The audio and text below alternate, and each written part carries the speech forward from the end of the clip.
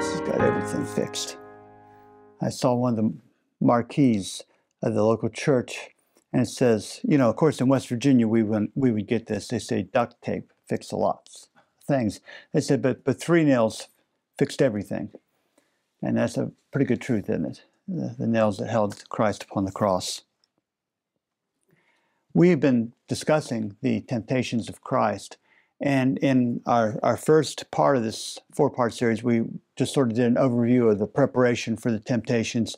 And then we discussed in the first temptation the basis of living by the Word of God. And today we're up to the second temptation here. This is part 3 of the series on the second temptation. And this is a temptation about presumption. Now, if you look at the account in Luke and you compare it to the account in Matthew, you find that Luke actually changes rotates the order of the temptations. And Luke gives what Matthew gives us the second temptation third and the third temptation second. But we're following the sequence as it is in Matthew for a couple of reasons.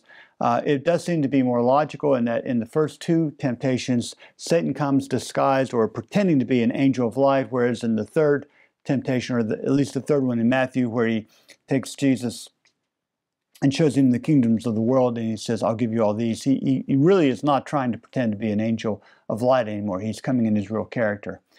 This is also the order that we have in Matthew is the order given in Desire of Ages and how the temptations proceeded. So that's the order that we're working from also. It doesn't mean we couldn't study them from the other order. It just means this is the way that we're doing it. So I'd like to put this up like that. Okay, there we go.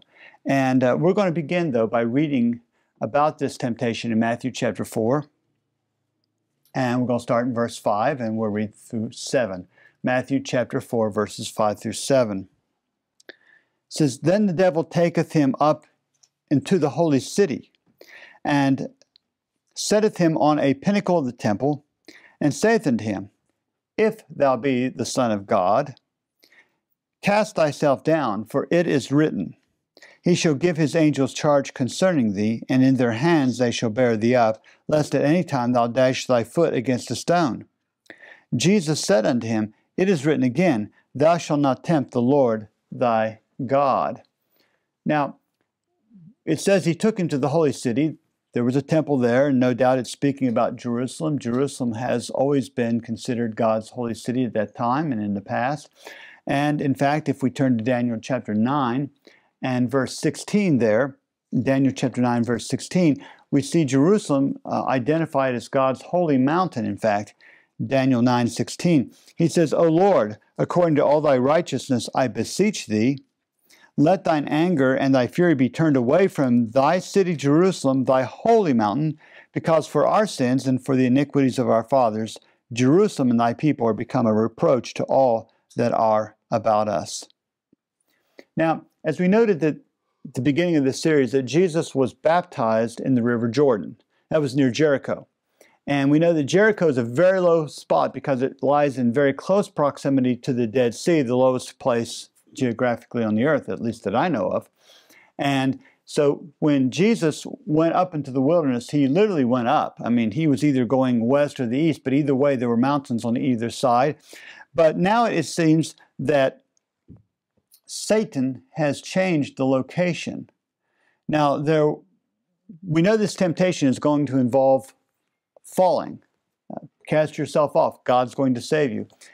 I'm sure there were precipices, there were cliffs that this could have happened in the wilderness, but this would indicate that Satan had another reason for bringing Jesus to Jerusalem and to the temple, because he sought to surround the temptation, if you please, with an air of sanctity, making this some kind of special thing. In Desire of Ages on page 124 and paragraph 3, we find this insightful comment. It says, Satan now supposes that he has met Jesus on his own ground. The wily foe himself presents words that proceed from the mouth of God.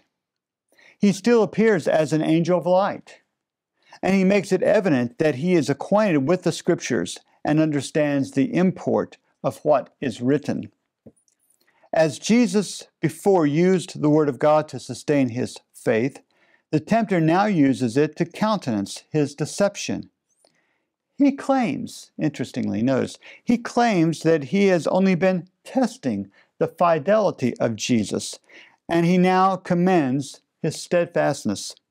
As the Savior has manifested trust in God, Satan urges him to give still another evidence of his faith. Now, we don't know how Satan transported Jesus to what's called the pinnacle of the temple. We're not told. If it was important, I suppose we would be given that information. But the word that we translate pinnacle here in this verse is partarignion, and it serves to denote the tip or the extremity of anything, an edge. It's actually translated borders in Numbers 15:38. You remember the children of Israel were to put a border around their garments of blue, indicating loyalty to the law. And that word that we translate border there is this same word, or at least it is in the Septuagint. It is in the Septuagint, I should say. It's also translated skirt in Ruth 3:9 and 1 Samuel 15:27. Another translation says, he took him to the highest point of the temple. It'd be sort of like if we went out to that high pole out there in the yard, and we went to the high place and said, now this place you can jump off here. But it says it was the pinnacle of the temple. Now we know the temple involved several different aspects to what we call the temple here. There were buildings surrounding the temple that were important. But the Greek word for temple here, heron, it means simply the temple at Jerusalem, including the whole temple precinct with its building courts, etc. Now, notice how Satan begins this temptation, just like he began the first temptation, if thou be the Son of God. He's asking him, if you're really the Son of God. Have you ever been asked something that you didn't want to give an answer to? Not directly, at least. We see this happen all the time. We see people, for instance, in our government, when someone goes before the Senate or the Congress for some kind of a deposition or confirmation hearings, a senator or congressperson will ask someone, they'll say, well, do you believe such and such?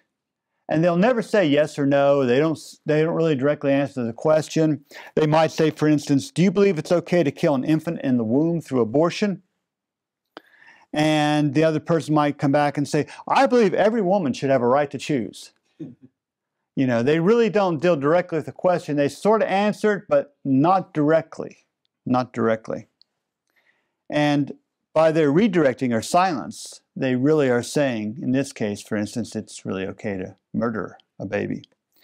But on the surface here, on the surface of this, a failure of Jesus to answer the question or the challenge of Satan would seem to imply that Jesus was not the Son of God. It's almost like he's forcing him. If you try to prove this, you're wrong, and if you don't, you're denying your sonship to the Father. Now, in the first temptation, Jesus had the opportunity to prove his loyalty as the Son of God and be doing the Father's will. And now Satan comes and he's pressing upon Jesus to prove his loyalty and faith through actions. And you know, there's no people that probably get that better than we do. Think about that for a minute. After all, we like to show our loyalty to God, don't we? We want to demonstrate our loyalty to God. The seventh day is the Sabbath of the Lord, so we want to be sure that we're in services on Sabbath. It's a standing testimony. And we know that Galatians chapter 5 and verse 6, it says that faith worketh by what? By love. So faith works. We need to be showing actions. And in fact, the Apostle James in James 2:18, he says, yea, a man may say, thou hast faith, and I have works. Shew me thy faith without thy works, and I will show thee my faith by my works. And so this was a kind of temptation, friends, that I think would be very easy for any of us to enter into. This kind of presumption. Because we want to demonstrate our faith. And Satan says, well, now here's an opportunity for you, Jesus, to demonstrate your faith in God. But this would have been a presumption upon the part of Jesus to do so. I want you to remember when the children of Israel were at the borders of the Promised Land, and they sent out spies to look throughout the Promised Land. How many did they send out? 12. And how many came back with a good report? 2. How many came back with a bad report? Well, the math is easy. 10, right? Yes. And the people decided that they would believe the 10 instead of the 2. Although their faith was so weak that if there had only been 2 presenting a bad report and 10 a good report, they would have still rebelled. But they rebelled against God. And God, through Moses, told those people they were going to have to go back to the wilderness, and they were going to be there for 40 years. Did they like that? God had promised them the promised land. He had promised them the promised land. That's why we call it the promised land. And now they can't have it. And so they have an idea. They say, well, you know what? We're going to go up and take it anyhow. We're going to go up and take it anyhow. In Numbers chapter 14 and verse 40. Numbers 14, verse 40. And they rose up early in the morning and get them up to the top of the mountain, saying, Lo, we be here, and will go up into the place which the Lord hath promised, for we have sinned. We made a mistake, but we're not going to make that mistake again. We're going to go forward in faith now, and we're going to demonstrate. But God had already told them no. God had already said this is not going to be so now. And if we look in verse 44, we notice here, it says, but they, and what's that next word? Presumed to go up unto the hilltop. Nevertheless, the ark of the covenant of the Lord and Moses departed not out of the camp. And what happened to them? They had a terrible defeat. They had a terrible defeat. Many men were lost. But they presumed to go. In other words, God had made a promise. They didn't meet the condition. And now God says you're going back to the wilderness, and the promise has actually been withdrawn, but they're going to try to force God to give them the promise. And that is presumption. Satan has Jesus at the pinnacle temple, and he's quoting Scripture to him. And I want to tell you, friends, Satan can quote Scripture better than you can. He can quote it backward and forward. And he can take a text out of context. He can take a series of texts and put them together to make them look, without close scrutiny, like they are teaching a particular idea that they certainly are not. And we better know the Scriptures better ourselves. But he said, cast thyself down. Surely Satan is urging that such an act of faith in God would be a supreme demonstration that Jesus is really the Son of God. There's a statement in some of the rabbinical literature, and this is a quote from a quote in the Advanced Bible Commentary, Volume 5, page 313. But it says that the rabbis taught that when the King Messiah reveals himself, then he comes and stands on the roof of the holy place. So Jesus, you're really the Messiah. This is where you're supposed to be. Cast yourself down, and then you'll prove that you are the Son of God. What do you think? Would have you done it? You might have been tempted to, wouldn't you? Jesus was tempted to do it. But friends, he knew the Scriptures well, and he knew that this would be presumption. In Spiritual Gifts, page 32 in paragraph 2, I saw. This is one of those I saw statements. Don't miss out on it. I saw that Christ was the example for all Christians when tempted, or their rights disputed. They should bear it patiently. They should not feel that they have a right to call upon God to display His power, that they may obtain a victory over their enemies, unless there is a special object in view that God can be directly honored and glorified by it. And let me just pause there for a second. When Elijah was on Mount Carmel, did he ask for God to display His power in a unique and special way? Yes, he did. He said, the God who answers by fire. But you notice here that it says, unless there is a special object in view. And there was a special object in view for Elijah, that they would know that Yahweh is God. And that He could be directly honored and glorified. And so, friends, we need to be very careful. We can go out and we can make challenges. We can make challenges to people today. You know, the God who answers by fire, let Him be God. But we better be sure God is sending us with that message. We better be sure God is sending us with that message. Continuing, I saw that if Jesus had cast himself from the pinnacle, it would not have glorified the Father, for none would witness the act but Satan and the angels of God. And it would be tempting the Lord to display his power to his bitterest foe. It would have been condescending to the one whom Jesus came to conquer. It would have been obeying Satan. It would have been following the words of Satan instead of the words of God. Now in Desire of Ages, on page 125 and paragraph 1, it says, the tempter thought to take advantage of Christ's humanity and urge him to, what's that next word? Presumption. But while Satan can solicit, he cannot compel to sin. Let me pause there for a minute. Satan can solicit. He can urge us. He can tempt us. He can bring the most beautiful, attractive, seemingly beautiful and attractive things before us. But friends, no matter how hard he tries, he cannot compel you to sin. We think of people who have been in terribly extraneous circumstances. I think of Richard Rembrandt when he was tortured by the communists, and the types of tortures that he tells about. And if you read Solzhenitsyn and also Fox's Book of Martyrs, etc., and you can see where Christians throughout the ages, some of them have been terribly deprived, terribly tempted, terribly treated. And it says that he can solicit, even under the most difficult circumstances, friends, you can never, never, never be compelled to sin. A man might be tempted to have infidelity with his wife because she's just a nag, she's hard. But friends, that's not an excuse, is it? It's not an excuse. No matter how difficult she is to live with or how difficult he is to live with, it's never an excuse. We might think of a coworker who's always bothering us, and one day we decide it's time we can snap back. Well, he just forced me to act like this. He was so bad to me. No, friends. If Satan cannot compel you to sin, no human being can ever compel you to sin either. Let me begin again. The tempter thought to take advantage of Christ's humanity and urge him to presumption.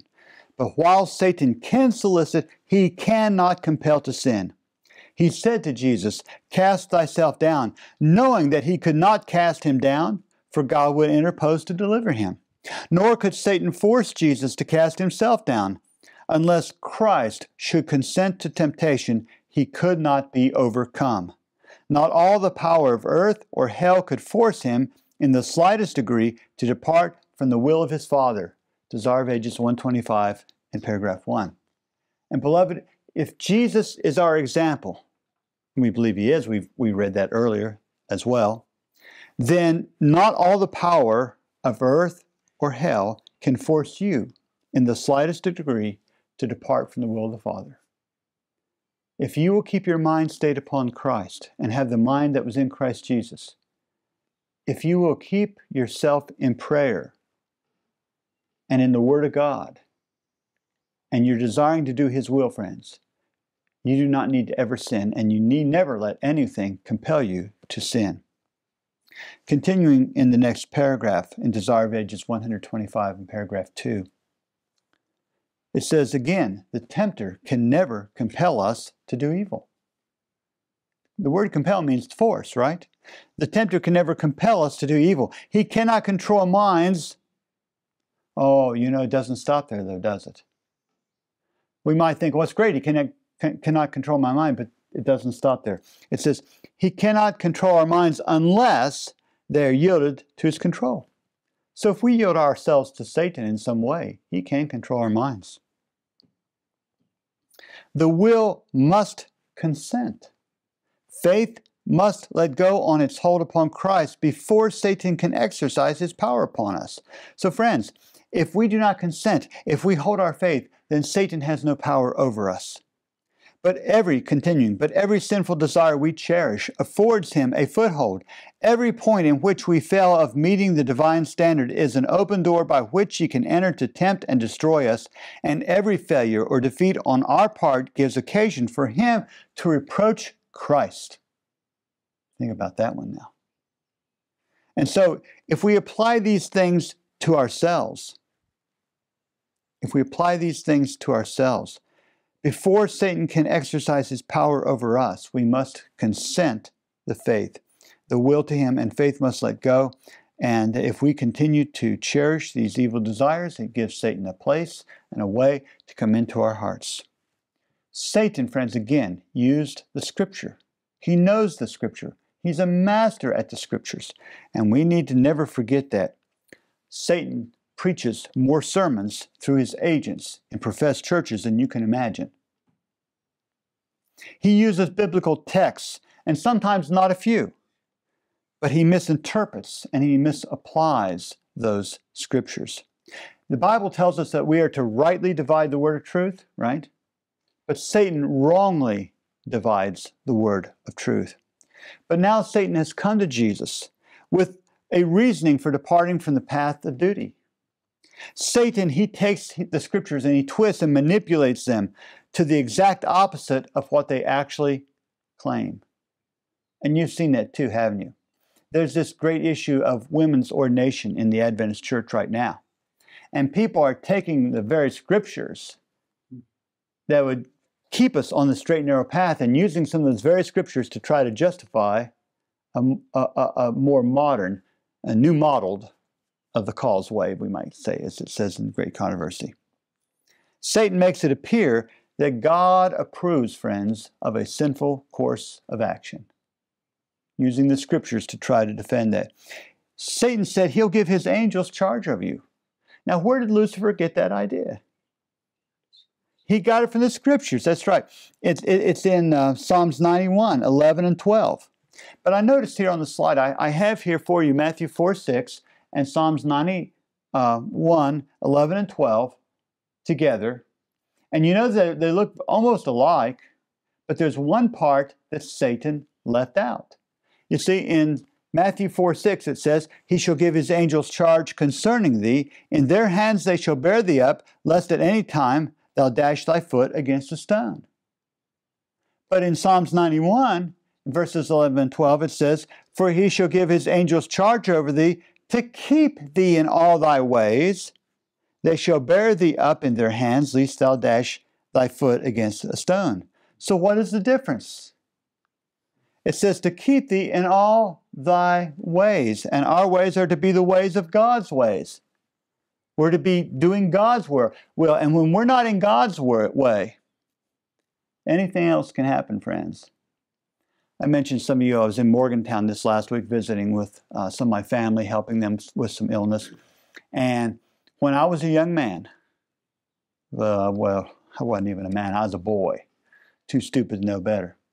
I happened to be in Morgantown, that city, one day with some friends, and we ended up in a little place down some steps into a bar. And this last week, I was doing some running in Morgantown while the hospice nurse was visiting with my cousins so they could be alone and do their thing. And I was running downtown some, and I came across that very place on High Street in Morgantown that I had went down that one day and found a lot of alcohol and became inebriated, we might say. But I had went looking for trouble that day. I went looking for trouble that day, and there was no way that God could protect me because I wasn't walking in the ways of God that day when I was a young boy. No, friends, God wants us to walk in His ways, and when we are walking on His paths, it's a lot safer. It's like if you're going down a road and here are two branches, and one branch of the road is safe to walk on, the other has edges and precipices and dark places upon it, and it should be obvious which one we should go on. We should go on the safe path. God's way is the safe path, friends, but Satan's way, stepping onto his enchanted ground. When we do that, the promises of God cannot keep us. They will not keep us. And Jesus refused to depart from the pathway of strict obedience to the will of the Father. Continuing in Desire of Ages on page 125 in paragraph 3, it says, Jesus refused to go outside the path of obedience. While manifesting perfect trust in His Father, He would not place Himself unbidden in a position that would necessitate the interposition of his Father to save him from death. He would not force providence to come to his rescue and thus fail of giving man an example of trust and submission. Now notice it says he would not place himself unbidden in a position that would necessitate the interposition of God. There may be times we need to do that. But friends, we will never do it unnecessarily. This is why, friends, I don't stretch a rope across the New River Gorge and try to walk across it with a pole. It would be presumptuous for me to do that. I would have to expect God's going to save me, because I'm not going to get very far out on that rope before I fall. Right? But I could say, I have this promise of Psalms 91, 11 and 12. But again, it's in all thy ways and not my own ways. Now I want to ask you a question concerning this. What about placing ourselves where not just simply physical death could happen, where we could be falling, but what about spiritual death? What if we are placing ourselves in an atmosphere where Satan's message is being given? The agents of Satan are there, and the methods of Satan, like NLP and other things, are being used. Can I count on him and ask him to keep me in that kind of a situation? Friends, we need to be very careful about the places that we go spiritually. We might not be visiting certain churches. You may never go to a Catholic Mass. You may never go to an evangelical Pentecostal revival meeting. But oh, how we like to tune into YouTube and listen to this preacher or that preacher, who maybe is a member of the Adventist church even. But they're preaching some of the lies of Satan and of hell. And can we really ask God to keep us in those situations? Charles Spurgeon told a story one time of a lady who made an advertisement for a coachman, someone to drive her coach around for her. And she had 3 different candidates come in. And she asked each the same question. She took the first one, she asked him the question. She says, I want a really good coachman to drive my pair of horses, and therefore I ask you, how near can you drive to danger and still be safe? How near can you drive to danger and still be safe? Well, he said, I could drive very near indeed. I could go within a foot of a precipice without fear of any accident so long as I held the reins. She promptly dismissed him.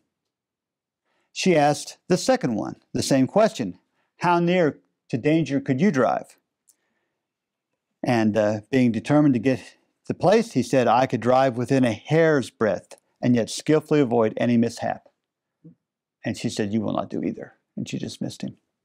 And so she came to the third, but his mind was cast in a slightly different mold. And so she asked the question to him, how near could you drive to danger? And he said, Madam, I've never tried. I've never tried. It's always been a rule with me to drive as far from danger as I possibly can. Of course, he got the job.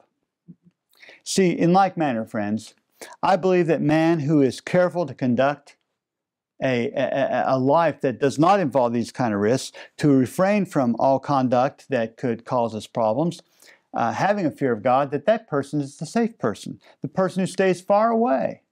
It's like the old saying, the little idea about, not falling out of bed at night. How do you not fall out of bed? You don't sleep near the edge. The closer you get to the edge, the more likely you are to fall out of bed at night, right? The closer we get to the edge of sin, friends, the more likely we are to fall. And the more surely we are putting ourselves in a presumptuous situation. No, Lord, we don't want to do that. We don't want to do that at all. Presumption has at its roots pride, daring. But friends, God's people are to be humbled. Think about that. Pride and daring, they allow us to be presumptuous. But I want you to notice what God says in Isaiah chapter 13 and verse 11. Isaiah chapter 13, verse 11. God says, and I will punish the world for their evil, and the wicked for their iniquity, and I will cause the arrogancy of the proud to cease, and will lay low the haughtiness of the terrible. He says, I'm going to cause the arrogancy of the proud to cease. He's going to take those people who are presumptuous, and they will never be presumptuous again. Again, Satan said, it is written. It is written. Satan had taken a text out of context and even removed a part of it. And so oftentimes we presume upon the goodness of God that we are going to do this or we're going to do that. But I think of what James says in James chapter 4, verses 13 through 15. He says, "Go to now, ye that say, today or tomorrow we will go into such a city and continue there a year and buy and sell and get gain. Whereas ye know not what shall be on the morrow. For what is your life? It is even a vapor that appeareth for a little time and then vanisheth away. For that ye ought to say, if the Lord will, we shall live and do this or that." In other words, the Lord's promised to keep us in all His ways when we are walking in His ways. And so if this is the Lord's will, we seek the Lord's will. If it's Lord's will, then we can walk in this way. But if it's not the Lord's will, we won't. And how is it that we primarily determine the will of the Lord? Through the Word of God, through what His Word tells us. I think a prime example of presumption to be found at the Tower of Babel. Had God promised not to destroy the world by a flood again? He had, hadn't He? He had made a promise. His word was given. In fact, there was no condition on it even. He didn't say, I won't destroy the world by a flood again if you do this or that. He just said, no, I'm not going to do it. But the people didn't believe the promise, did they? They didn't believe the promise. And their lives demonstrated that. But Jesus met the temptation again with the Word of God. He met it with the Word of God. And if someone came to you and started quoting the Word of God to you, like maybe, for instance, they might quote Revelation 1:10. Well, I was in the Spirit of the Lord's day, and we ought to be keeping Sunday because that's the Lord's day. Now, we could answer and we could say, well, look, you've got the calendar mixed up. Or the early Christians didn't keep Sunday, and we can prove this by history, and this didn't come in until such and such time, and the Council of Laodicea, and so on. But we could just simply also quote Scripture to them, couldn't we? We could quote Isaiah 58 and verse 13, where God says that the Sabbath is my holy day. In other words, when we meet twisted Scripture, when we meet Scripture out of context, the best way to meet it is with other Scripture, just like Jesus did. Just like Jesus did. Jesus quoted Deuteronomy chapter 6 and verse 16. He was quoting Scripture. He said, "You shall not tempt the Lord your God." You see, Satan was using a text out of its context, removing part of it. And Jesus replied back with Scripture. But think about how misleading a text can be sometimes if we don't put it in a context, or if we separate it from other Scriptures, or we have a preconceived construction upon what that Scripture means, like Revelation 1:10. We have a preconceived idea that it means Sunday, right? Or we could take Matthew chapter 28 verse 19, a text that I find fully substantially fits in the Bible, but when we put it by itself and we put a context with it already that's not given in the Scripture, the first John 5:7 text as well could even be considered in the same way. It appears to be teaching something that is not in harmony with the body of Scripture. Friends, a given passage must be understood in harmony with all other Scriptures. The claim that the Scriptures may be made to teach anything and everything is true only when this principle is violated. When the Word of God is taken as a whole, and you take the whole Bible, the Old and the New Testament, comparing verse with verse, we find that the whole Bible is clear and it is harmonious. He said, you're not to tempt the Lord your God. And in fact, when you look in verse 16 at the end of it, it says, as ye tempted him in Massah. Now, what did that mean? Well, Massah made reference to when they were in the wilderness, the children of Israel were in the wilderness, and they murmured for water. You can read about it in Exodus chapter 17. In all God had done, His providence given them of how He was leading them. I mean, He brought them out of Egypt through great miracles. He parted the Red Sea. The manna had already started to fall at this point. They had seen the bountiful hand of God. They had seen the gracious hand of God. They had seen the strong defensive arm of God. And now they're going to murmur and complain and lose faith. In Patriarchs and Prophets, on page 297, paragraph 3, it says, when they had been so abundantly supplied with food, they remembered with shame their unbelief and murmurings and promised to trust the Lord in the future. But they soon forgot their promise and failed at the first trial of their faith. Are we like that sometimes? God helps us. Our faith gets established a little bit. And then we come to the next trial. And it's a little harder now because He expects a little bit more. He wants us to develop. He wants us to grow, right? And we fail Him. In spite of the evidence of divine love for their needs, they had sinned.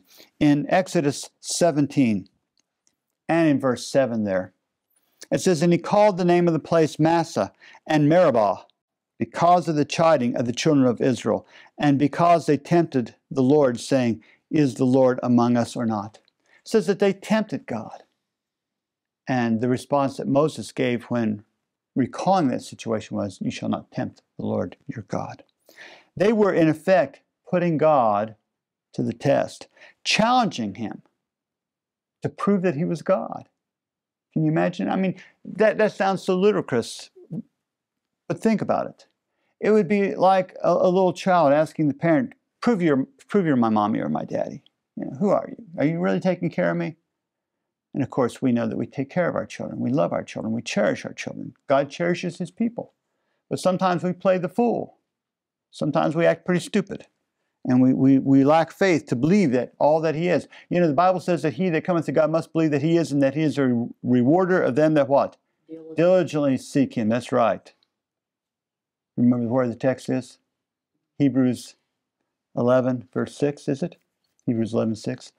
But we must believe in God and believe diligently in Him. It was in this same spirit that Satan now proposed that Christ should put His Father to the test. Just like the Israelites were putting God to a test, now Satan is trying to propose to Jesus the same kind of a test. Instead of accepting by faith the Father's proclamation at the Jordan River, affirming Him to be the Son of God, Jesus was to experiment, if you please. He was to cast Himself off the pinnacle of the temple in order to prove to His satisfaction that He must be so. But such an experiment would reflect doubt rather than faith. Because you've got to make sure. You're not sure yet, but this is the way I'll be sure. That's a pretty tough gamble to make, isn't it? What if you're not right? Well, what about us? What about us? Friends, we are never to place ourselves carelessly or without need in a position where God would need to intervene to save us from our foolish actions. And that includes physical as well as spiritual. We are not to presume upon God to rescue us when we rush unbidden into danger. We need faith. We need a mature faith which will lead us to order our lives in harmony with what God has already revealed to us, and then to put our trust in Him for everything else. For everything else. In Desire of Ages on page 126 in paragraph 1, but faith is in no sense allied to presumption. Only he who has true faith is secure against presumption. Now notice this very eloquent part. For presumption is Satan's counterfeit of faith. Faith claims God's promises and brings forth fruit in obedience. Presumption also claims the promises but uses them, as Satan did, to excuse transgression. Faith would have led our first parents to trust the love of God and to obey His commands. Presumption led them to transgress His law, believing that His great love would save them from the consequences of their sin. It is not faith that claims the favor of heaven without complying with the conditions on which mercy is to be granted. Genuine faith has its foundation in the promises and provisions of the Scriptures. So, friends, I just can't take a cigarette out, light it up, and start smoking it and say, but God loves me. He's not going to let me get cancer. He's not going to let me be harmed by this because God loves me. That's presumption, isn't it? It's presumption. Does God love you? Of course He loves you. But is He going to allow you to continue in sin? No, not like that. Well, friends, in 1 Corinthians chapter 10 and verse 13 here, we have a beautiful promise for us. 1 Corinthians chapter 10, verse 13. He says, there hath no temptation taken you. Now let me just go back. We see Christ in the wilderness, His temptations, right? And He was tempted a lot, wasn't He? Greater than we'll ever be tempted. And it says, there hath no temptation taken you, but such as is common to man. But God is faithful, who will not suffer you to be tempted above that ye are able, but will with the temptation also make a way to escape that ye may be able to bear it. And He'll do that, friends, every time if you are in His will. If you are walking according to His ways, you can guarantee and claim this promise every time you are tempted. But if you are tempted and you're not walking in His ways, you know, if I go back to Morgantown and walk down those steps out High Street into that basement and order up a Budweiser and I just want to smell and see what it's like, you know, I'm not safe. I'm not safe. I haven't had an alcoholic drink for 45 years, probably. But I could take one tomorrow. I could take one today under the wrong circumstances. And I don't want to put myself in that position to where that could ever happen again. In Psalms 50, in verses 14 and 15, this is a psalm for us today. Offer unto God thanksgiving, and pay thy vows unto the Most High, and call upon me in the day of trouble. I will deliver thee, and thou shalt glorify me. That's what I want to do today. What about you? You want to do that? I want to do that today, friends. I want to honor and glorify God. I want to be able to call upon Him. But I can't call upon Him if I'm not walking according to His ways, if I'm not meeting the conditions the promises are based upon. You see, faith claims the promise and meets the conditions of obedience the promise is based upon. Again, presumption likes to claim the promise also, but it doesn't meet the conditions of God. Friends, let us not tempt the Lord our God. Instead, let us live by what? Faith. By faith. We are to live by faith, to walk by faith, and as we will do that, and faith is based in what? The Word of God. That's right. Romans chapter 10, verse 17. Faith cometh by hearing, and hearing what? The Word of God. If we will keep ourselves and our minds filled and just stoked full of the Word of God, friends, and live by that Word, then no matter what temptations come to us, we will be able to resist just like Jesus did. And when someone even quotes Scripture to us, misquoting, out of context, cutting portions out, we will have a thus saith the Lord to counteract it. But unless we're studying the Scriptures, we can't have that. And we need the power of the Scriptures. The Word of God is powerful, sharper than a two-edged sword. That's right. Hebrews, where's that found? 4:12. That's right. Very good. May God add His blessing to the reading of His Word. And may God help you, friends, to overcome all temptations because you're walking in all of God's ways and you're meeting the conditions the promises are based upon. And may He bless you lots and lots and lots.